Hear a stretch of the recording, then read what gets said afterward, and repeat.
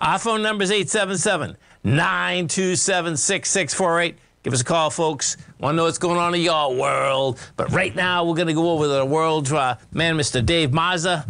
Dave is the head of product and the managing director at Direxion. Dave Mazza, how you doing?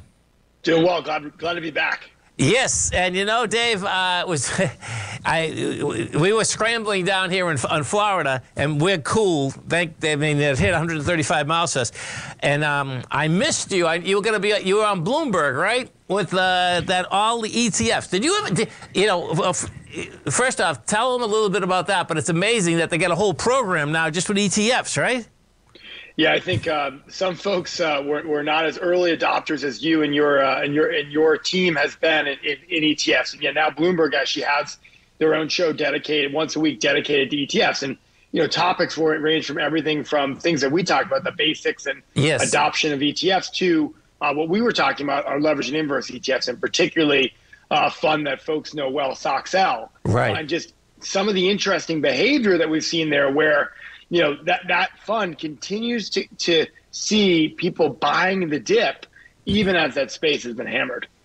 That is interesting, man. That's pretty cool. See, and folks, so as you come over to TFNN, you're listening to TFNN right now. Well, you can hit that Direxion banner. You can come right over, and the bottom line is that you'll get right into the Direxion site, and you got to remember something, that every day, as Dave was just talking about this, okay, the bottom line is that they give you the biggest daily movers and shakers in the market. So it's really cool. So, Dave, what I'd like to do today, when we got a rally going, and, we'll see how this shakes out inside of the bond market.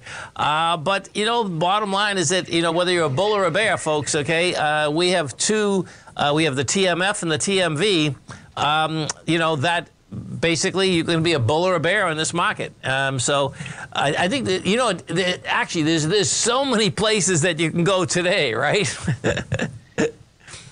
Yeah, I think you're right. So a lot of folks just think about trading in stocks, right? And so if you have an interest in trading, particularly leverage and inverse ETFs, we know they're daily trading tools. So you have to make that buy, sell, or hold decision on a daily basis. TMF and TMV, to your point, are actually in the fixed income market. And what they do is they provide exposure to really the long bond index, so 20 plus treasuries. Yes. And that's where the volatility has been this year. So treasury volatility has been a bit off the charts.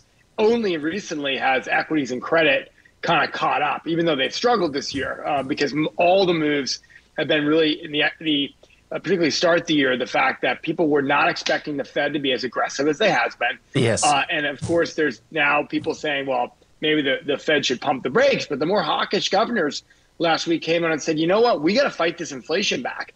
And all that's done is put kind of further pressure on bonds, and that's seen the yields go up. So we're really seeing a ton of activity in both the bull and the bear fund here, as people really fight it out. Now, the bear fund's gotten a bit larger, as you'd expect, because the performance has been so strong, but it's not as if we're not seeing activity on the bull side, because I do think we're at an interesting juncture where now we're starting to see some cracks in the economic data. Today's PMI still above that 50 line, but weaker than expectations. Big employment number coming out this week. And we're in a weird place where the stronger employment is, it's more cover for the Federal Reserve to continue to raise rates. I think at some point, because they're so behind the curve, there may be some issues here. Look what's going on in the UK and their pension system, and the impact in the gilts market. But as you were saying in the intro to this, the dollar continues to actually be not just a safe haven, but an area where non-U.S. investors look for outperformance. And that's actually going to be further support for, I think, the Fed to keep doing what they're doing. Yeah, no, I can see that. Listen, it's great getting a bounce so people can, it turns into a great trading market. That's the reality. So what I'd like to do, can we change gears just for a second? I want to go over these singles, the new singles that you have, right? And when I was looking at them, when we're talking Microsoft, we're talking, Amazon, you get a 1-to-1, then you get a 1 to 0.50. And the aspect is that Is the reason you only have a 1-to-150 on one side of how that you handle these trades all the time? How does that work? Yeah, so we have 10 ETFs, a bull and a bear, on Apple, Alphabet, Microsoft, Amazon, and Tesla.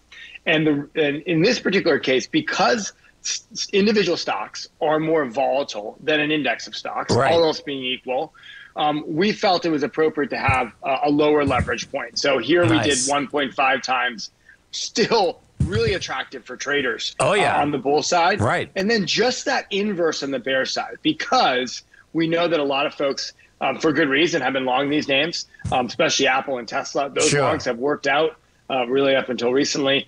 Those two names had held on relative to the broader market for much of this year.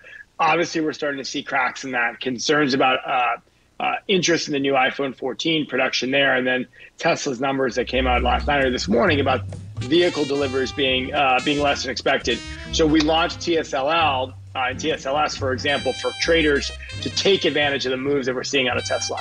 And folks, what's so cool, so come over to the website, get over to Direxion, because what's so cool about this, like a day like today, if you want 1.5 exposure on the way up, you have it. And if you own those stocks, as Dave's saying, you can just go for the bear side and stay delta neutral. Dave, thanks so much. Thanks for the education. Look forward to speaking in 2 weeks. Thanks for having me. Thank you. Stay right there, folks. We'll come right back.